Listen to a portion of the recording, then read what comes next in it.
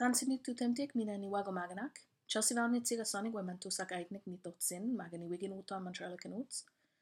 My name is Chelsea Vowel. I'm from Lac St. Anne, Alberta, Treaty 6 territory. I'm reading this from Montreal. Niwi I mitsige stamawao. So I'm going to read to you from the Truth and Reconciliation Commission Summary Report, pages 321 to 325. The section is Life Stories, Testimonies, and Witnessing as Teachings. And I'm going to need to drink water as I go, so forgive me. Reconciliation is not possible without knowing the truth. In order to determine the truth and be able to tell the full and complete story of residential schools in this country, it was fundamentally important to the Commission's work to be able to hear the stories of survivors and their families. It was also important to hear the stories of those who worked in the schools, the teachers, the administrators, the cooks, the janitors, as well as their family members. Canada's national history must reflect this complex truth so that 50 or 100 years from now, our children's children and their children will know what happened. They will inherit the responsibility of ensuring that it never happens again. Regardless of the different individual experiences that children had as students in the schools, they shared the common experience of being exploited. They were victims of a system intent on destroying intergenerational links of memory to their families, communities, and nations.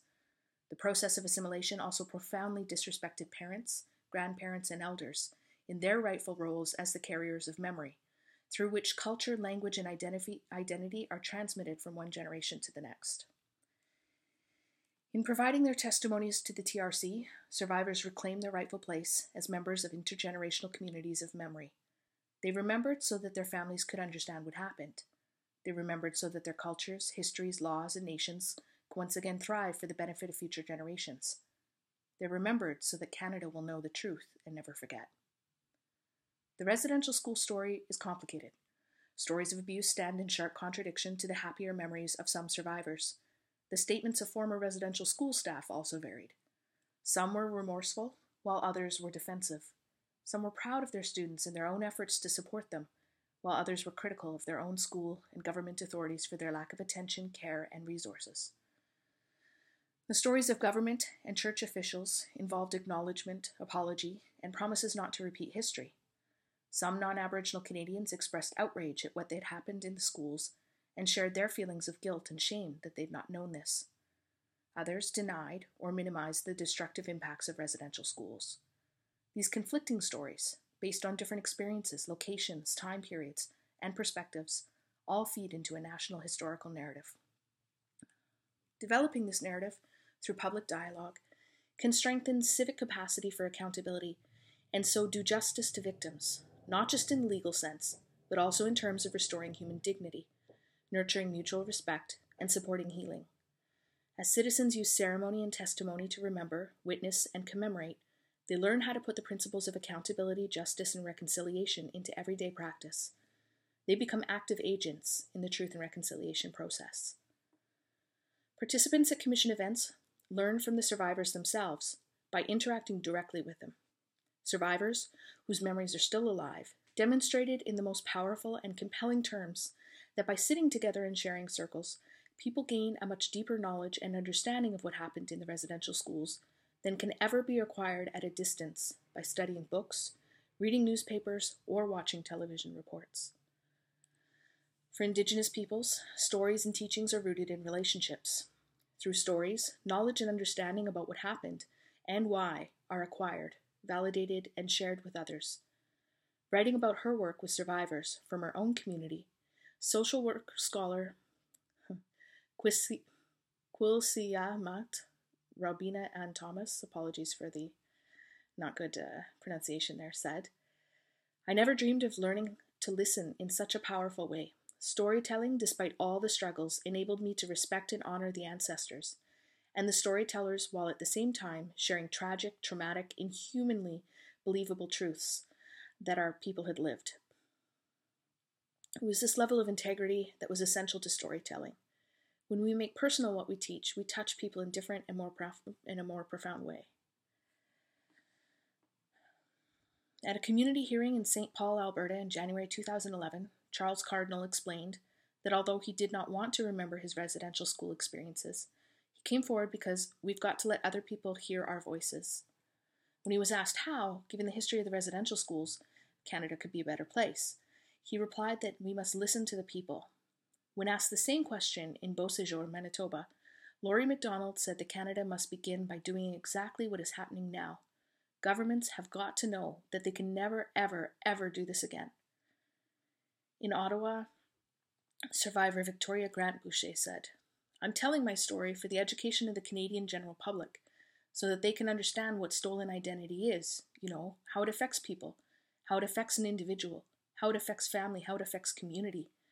I think the non-Aboriginal person, Canadian, has to understand that a First Nations person has a culture. And I think that we as Aboriginal people have so much to share if you just let us regain that knowledge. And I also take to heart what elders talk about. We have to heal ourselves. We have to heal each other.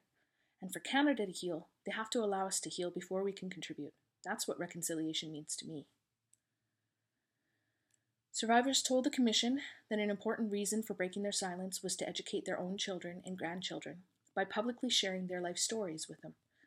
The effect of this on intergenerational survivors was significant.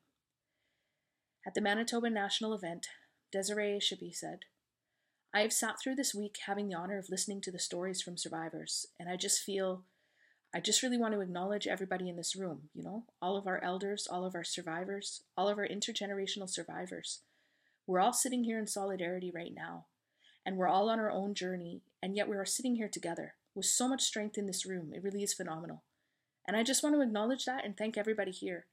And to be given this experience, this opportunity, to sit here and to listen to other people and listen to their stories and their experiences, it's really humbled me as a person in such a way that is indescribable. And I can take this home with me now, and I can take it to my own house. Because my dad is a residential school survivor. I've lived the traumas, but I've lived the history without the context." Survivors' life stories are teachings rooted in personal experience. The human relationships of their childhoods were scarred by those who harmed them in the schools. Their stories teach us about what it means to lose family, culture, community, self-esteem, and human dignity.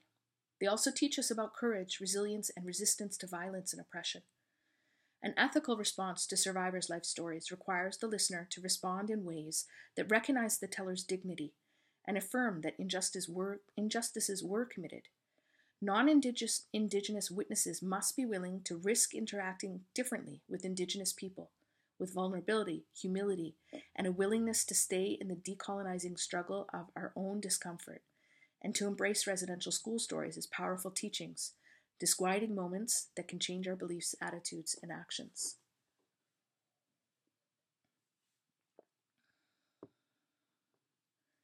A number of former residential school staff came to the Commission to speak not only about their perspective on the time they spent in the schools, but also about their struggles to come to terms with their own past. Florence Kafer, a former teacher, spoke at the Manitoba National event. "And from my English ancestors, I apologize today for what my people did to you. I taught in 2 residential schools. In 1954, I taught in Norway House United Church Residential School for 3 or 4 years, and then I taught in the Alberni United Church Indian Residential School in BC. I worked very hard to be the best teacher I could be, and I did not know about the violence and cruelty going on in the dormitories and in the playrooms. But I found out through one of my former students who was 5 years old when he came to Norway House. His name is Edward Gamblin. And Edward Gamblin and I have gone through a personal truth and reconciliation." In a media view afterward, Ms. Kafer said that she contacted Mr. Gamblin after hearing his song a few years ago, describing the cultural, physical, and sexual abuse he had suffered at Norway House School. She said, "I just cried. I told my sister that I could never think of teaching in the residential school in the same way again." She called Gamblin after hearing the song.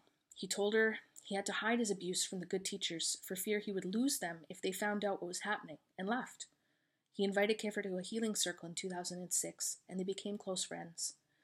Kafer said Gamblin taught her not to be embarrassed about her past, being part of a school where abuse took place. "I was 19, and you don't question your church and your government when you're 19.